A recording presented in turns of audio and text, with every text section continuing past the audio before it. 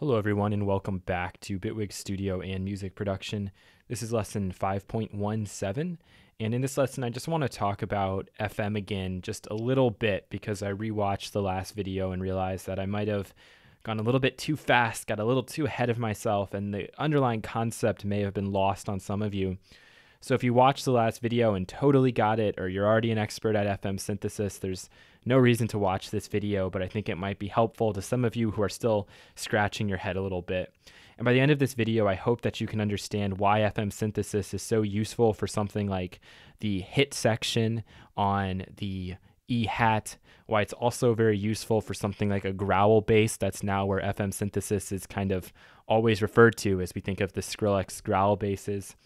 And then also why it could be used to emulate acoustic instruments and why exactly it can be more usable than, say, subtractive synthesis, which we've already covered and is really straightforward. So I'm going to start this conversation by talking about the two different types of oscillators in audio applications, at least. So we have audible oscillators and we have inaudible oscillators.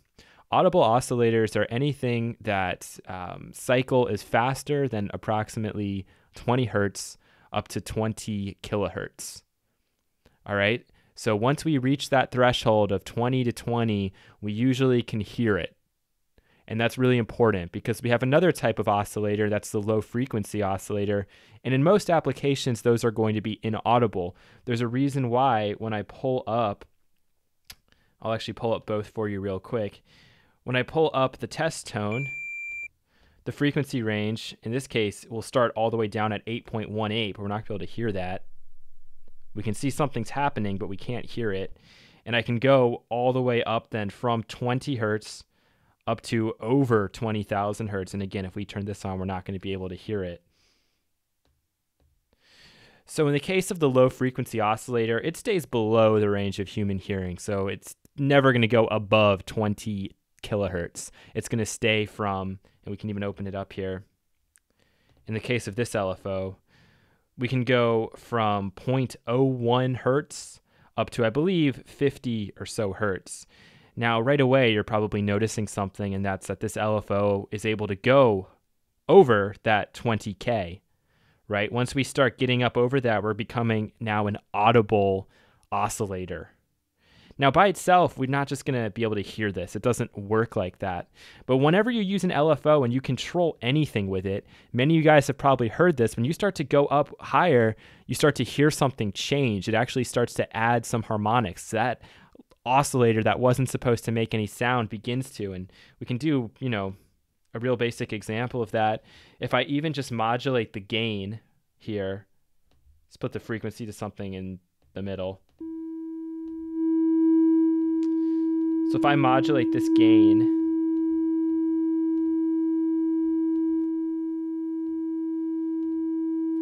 eventually, when we start to breach that threshold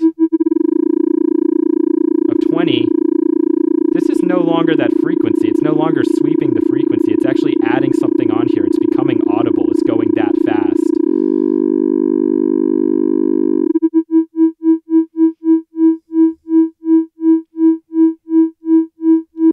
Right? So FM actually kind of utilizes this principle, not exactly like this, and we're going to talk about it more as we progress. But basically imagine that instead of modulating something like the gain, it's actually modulating frequency. So we have frequency modulating frequency, and in this case we can go up to 50.1. Let's just put this in exactly at 50. We'll put the test tone back in here, and I'll also add on the span in a second. I'm sure you guys all love hearing that test tone.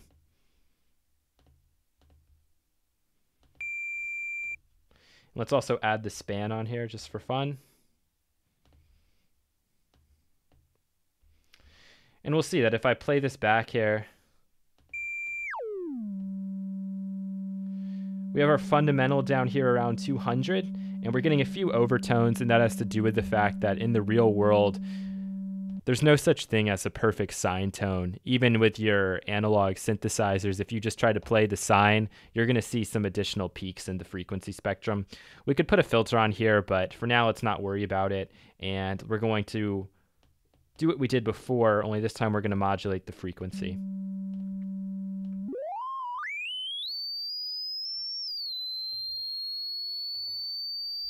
Okay, so I can increase this. Right now, you're just going to see these peaks moving across. We're not adding any harmonics here. And actually, we've applied too much.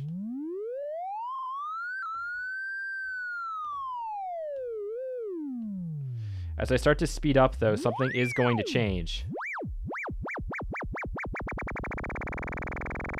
We are going to start to see new peaks, and we can already see that here.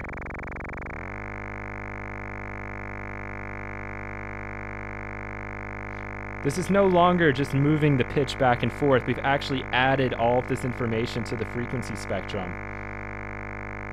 And we can make this even go faster if we go in time and beat.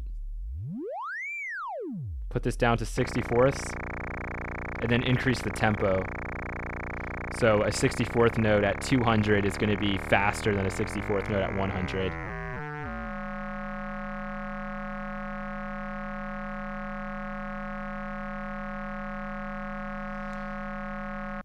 So that's honestly the basis of FM synthesis at its core. Now, you can tell from doing that it's not easily controllable, or at least the way we did that example, it's not easily controlled. And for most people, when the DX7 first came out, really a handful of people knew how to program that thing, and everybody else was completely lost in the dark because it's a very complicated and difficult synth to program. With time, we've been very lucky, and we're up to a point now with the FM synthesizers that they're very easy to program and very easy to understand. And when we think about FM synthesis, if you read even just the Wikipedia page, one of the first sentences is going to say something about adding grit by adding additional harmonics. And what we saw there with the span was we started with that one fundamental. We had a couple of overtones there at their logical places. And then as we started to increase that frequency modulation, we started to see new overtones pop up. We started to deepen and darken and add complexity to that frequency spectrum. And there can be order to it, or there can be chaos to it. And that's kind of the beauty of FM synthesis. So if we pull back up the E-Hat here on the instrument track, we're going to see that there's not a whole lot of logic to this. We're just kind of picking at random in terms of number. But the relationship where the FM is occurring from this frequency to the frequency that we have here.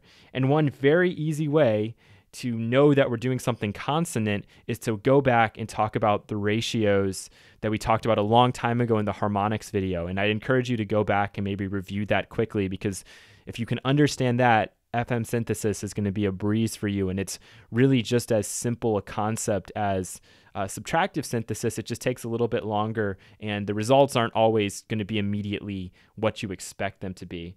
So for example, we can make the simplest ratio of all. If I go down here to 2.64, and half of 2.64, or we can even put this in here at 2.64. Why not? And now if I play this back, we're evoking that one-to-one relationship.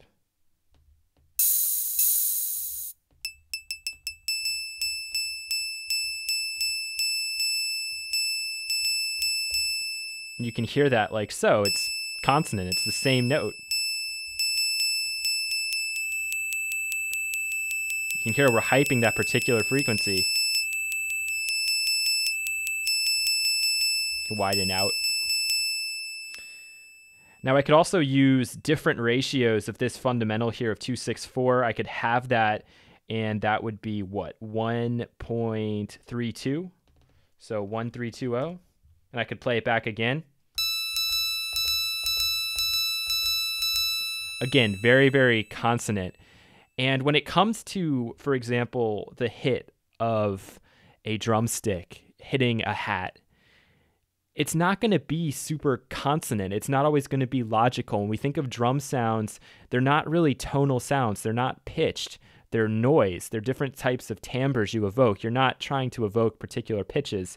In this case, I can do that because I know the mathematics involved. And if I want something super consonant, I can come up with something super consonant.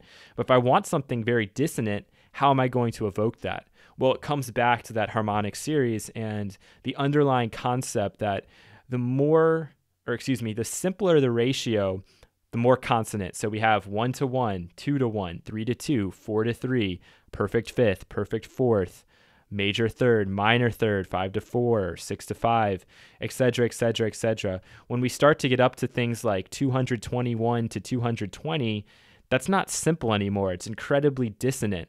And when we're using FM synthesis, and we'll see this with the FM4, and we're going to talk about in really great depth, we'll understand how we can use both consonants and logic and how we spring up new overtones and how we do some dissonant stuff. So right now, if I pull the span on here,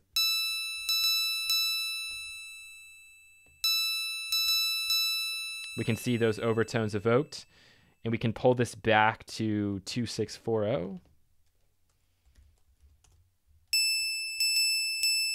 Look at just how simple that is compared to what we just saw. It's going to get really complicated when we go just a little bit away from this, all right? That's going to be the most complicated and most difficult ratio. So if I just shift and pull this up a little bit, now take a listen and take a look. Got to go actually a little bit further, don't I?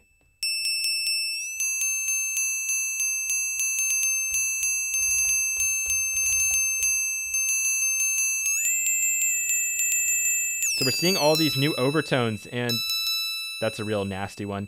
And that's really playing off of this initial frequency and where this is falling. And this is, of course, the percentage of FM we're evoking. And for a drum hit or something like this, it's perfect. We don't want to be able to control those numbers because we don't really care if it's pitched or not. Because a drum hit typically isn't pitched. It's typically super busy up here in the harmonic spectrum. And that's where FM synthesis really began in a lot of ways, is if you study the frequency spectrum of any sort of instrument, you, in theory, can reproduce that using FM based on the relationships you're going to build, based on how much you're going to run one oscillator into another oscillator. At that point, they become operators. And that's really the basis of FM synthesis. And we can see that, for example, if we want a growl bass, if we want a growl bass line, we're probably going to want to keep some ratios relatively simple and, you know, maybe at that 2 to 1, 3 to 2 sort of range. But to get all of those extra nasty overtones at the top, we might also evoke something completely random, like a 1.3275 in the ratio field. And we'll talk about this with the FM4, and that's going to add all sorts of crazy random harmonics. And when you think about a growl bass, it is so full in the frequency spectrum that, of course, it makes sense to use FM synthesis to try to get that sort of a result. So that's why people use FM for growls, but it's the same reason why they'll use it for something like a string instrument. If you see a string instrument, you really study its frequency spectrum and you have a pretty good understanding of FM synthesis. With some time and with some patience, you can dial in settings to attempt to replicate that. And if you go through some of the presets on the FM4, you'll see how Bitwig has tried to do it. Some better than others. If you use, for example, FM8 by Native Instruments, probably like the most well-known FM synthesizer out there, some of those presets are pretty spot on. And the DX7 was well known for being able to get pretty close to a lot of instruments, and that was its original application. It was so they didn't need studio band members at all times. Somebody could just, you know, instantly have a string or instantly have a piano. It took a long time for people to start experimenting and trying to program it themselves. And obviously today, you know, people use FM synthesis for all sorts of things, if that's what's called for, if they need to try to evoke certain things in that frequency spectrum. So I hope this has made sense to you guys. I wanted to try to clear things up. I got a little too excited in the last video. And when we get to the FM4, we're going to spend a lot of time trying to go through it and trying to understand all of these things. So look forward to that. I hope this was helpful. Take care.